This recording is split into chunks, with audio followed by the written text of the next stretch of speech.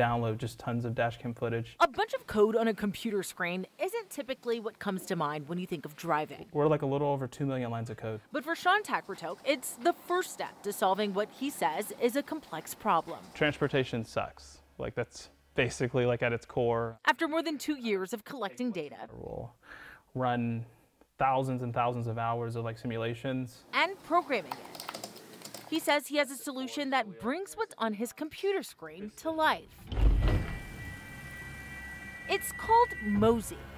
and be able to kind of mosey through your city. And soon you'll start seeing these self-driving vehicles around North Texas. So just building a mesh network of these vehicles on predefined routes, kind of like a trolley with, like no track, right? Their first pilot program is slated for March with a local government they can't publicly name yet. It's going to be shuttling, like government employees between 6 government buildings. Then another later this year at JP Morgan and Chase's Plano campus. The range is about 100 miles on like a single charge, and then it holds about 12 passengers seating and standing, and then the top speed's up to 45 miles an hour. The small team at their Dallas headquarters are finishing the design. So we kind of landed on the cinematic one. Retrofitting the vehicles and doing lots and lots of testing. What you see here is actually what the vehicle sees. So everything, not only people, chairs, cars, plants, everything. Sean says they're learning from other autonomous vehicle companies like Cruise, who suspended their fleet nationwide after being banned in California and is now facing a handful